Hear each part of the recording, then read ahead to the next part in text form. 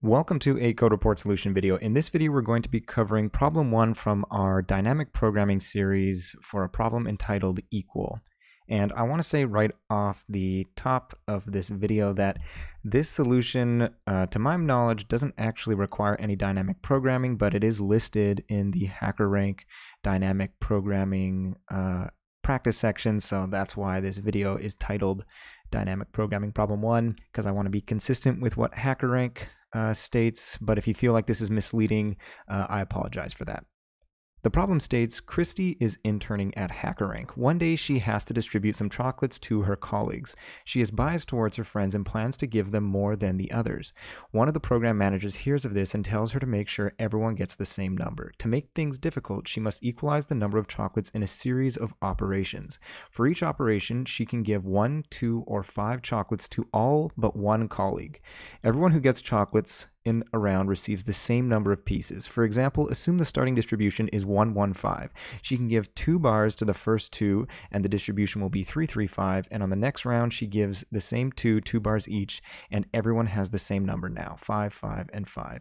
Giving a starting distribution, calculate the minimum number of operations needed so that every colleague has the same number of chocolates. And note that the constraints for this problem are that t is going to be between 1 and 100, and n is going to be between 1 and 10,000. And the number of initial chocolates for each colleague is going to be less than 1,000. So let's take a look at one of the examples that HackerRank provided us with. So in this example, we're given t, which is the test case, is just 1, and that 4, the number of people is the number of people is 4, and then we have our starting distribution. So this means that the first 2 people have 2 chocolates, and the last 2 have 3 and 7 respectively. So this looks like follows. And so basically what the question's asking us to do is to, for each sort of operation, choose every single person except for one, and then add the same number of chocolates to their totals. And we can add either 1, 2, or 5. And for this problem, the answer is 2, and we're going to achieve that by first choosing the first, second, and fourth individual and adding 1 to their totals, and that's going to give us 3, 3, 3, and 8. And then we can pretty obviously choose the first 3 individuals and add 5 to their totals, and that'll bring everyone to 8. So by these sort of operations, +1 to everyone but the second individual, and then +5 to everyone but the fourth individual, we can get every single individual having the same number of chocolates. So it's pretty straightforward to understand what the problem is asking, but the solution's not immediately clear. So there's a number of things that we need to recognize about this problem. And the first is that subtracting a chocolate from one person is the same to adding to all of them except for one. So here we were sort of choosing, because we have 4 people, we were choosing 3 of them and then adding a number to it. But we can change this +1 and +5 to a -1 and -5, and then just apply that operation to the person that was left out. And we can see this from the following. So you can see here we've changed our pluses to minuses and removed the sort of not. And so the first operation is now subtracting 1 from our third individual, and that's going to bring them down from 3 to 2. And then for our last operation, we're just applying a -5 to the fourth individual. So you can see it's just sort of the antithesis of what we were doing before, but it still results in the same number of operations and the same end goal, which is each individual still having the same number of chocolates. So that's the first thing we need to note. And once we've made note of this, it simplifies the problem quite a bit. The second thing we need to note is that you can get to any number due to the fact that we have a +1 operation or a -1 sort of in our altered version of the problem that we've created, which means that, whatever we choose our target to be, we know we can get to that number. So if we didn't have the +1, that means we can't necessarily get to every single number because we don't have the smallest unit sort of our change. But due to the fact that we have +1, we can. And so that leads us to the next fact that we should aim for the minimum number. So because we're thinking of this problem as sort of reducing everyone to the same number of chocolates, we should aim for the minimum because that will give us the smallest number of operations that we need to apply in order to meet our end condition of them all having the same. But you might say that, how do we know that this actually leads to the optimal solution? And the answer is that sometimes the minimum will not be optimal. that's a spelling mistake there, but it will be somewhere between the minimum and the minimum minus 4. And so what does this mean? That means that sometimes if we target the minimum number of chocolates that someone has, that will result in the correct solution, but other times it won't. So how can we see this? So if we take a look at a different example where we still have 4 people, but the starting distribution is 2, 6, 6, and 6, if we just aim for the minimum, we're going to get there by subtracting 2 twice from each of the last 3 people. So 6 minus 2 gets you to 4, which then gets you to 2. So 2 operations for each individual gets us there in 6 moves. But what we can note that if we reset this and before we start modifying these 3 values, we subtract 1 from our first individual, then we can subtract 5 from our last 3, which will be 1 operation for each of these 3 and then just 1 for the first individual, which results in 4 operations, which is less than 6.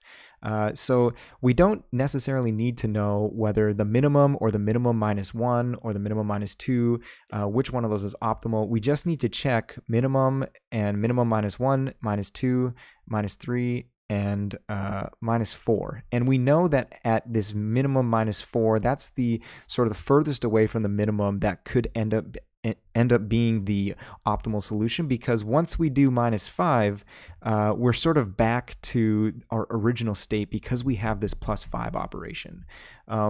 So we only need to check minimum and the values in between that up to minimum minus 4.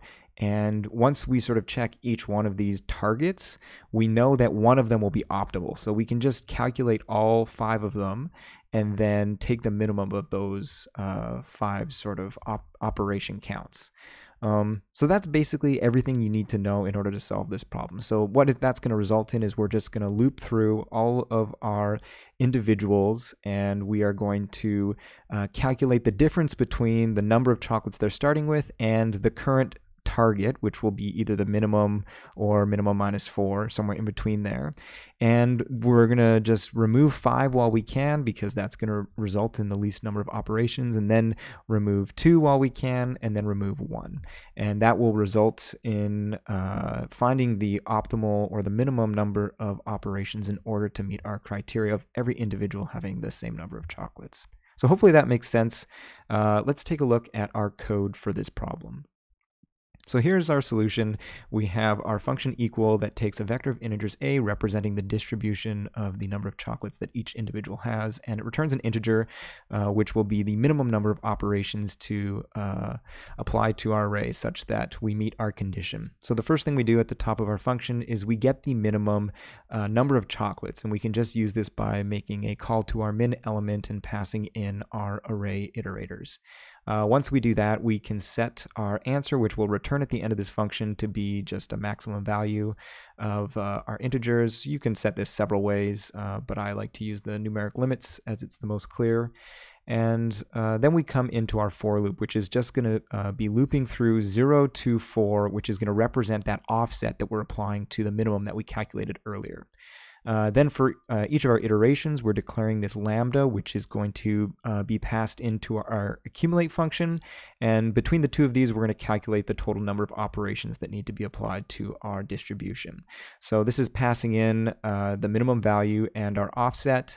And then we're passing in the auto init, which is just going to be an integer that keeps track of sort of the running sum of our operations, and then auto j, which is going to be the number of chocolates for the current individual that our accumulate algorithm is operating on. So we calculate our sort of target here by just subtracting or this is not our target is min underscore minus I, and then j is the number of chocolates so that the individual has. So when we take the difference of this is how many chocolates we need to sort of get rid of in order to make them equal our current target. And so we can calculate the number of operations by this amount, sort of that difference divided by 5, and then the remainder of that divided by 2, and then the remainder of that divided by 1. The 1 here, obviously, we don't need to actually put, because anything divided by 1 is just it itself. So this sort of complicated equation of division and modulus operators will give us the number of operations to get from our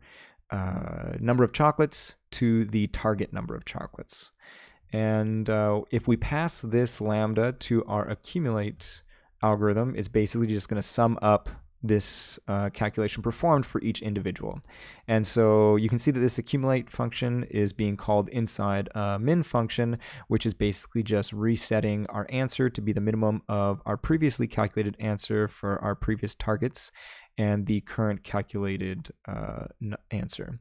And once we do this for sort of each of our 5 targets, minimum and minimum -1, -2, -3, and -4, we can just return our answer, and that will give you a correct solution.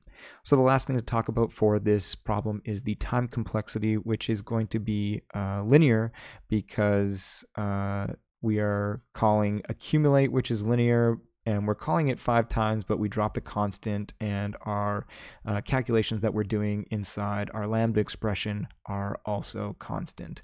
And also, just to note, if you're going to try using this code in HackerRank, make sure that you have the C++14 compiler option turned on, because as mentioned in previous videos, when you use auto in these lambdas, that makes it a generic lambda, which is only supported in C++14, not C++11. As always, if you enjoyed this video and found it helpful, hit that like button. If you want to see more, make sure to hit that subscribe button. You can follow me on Twitter for reminders 30 minutes before contests start, and you can find all of the code shown in my videos on my GitHub page. Thanks for watching, and I'll see you in the next video.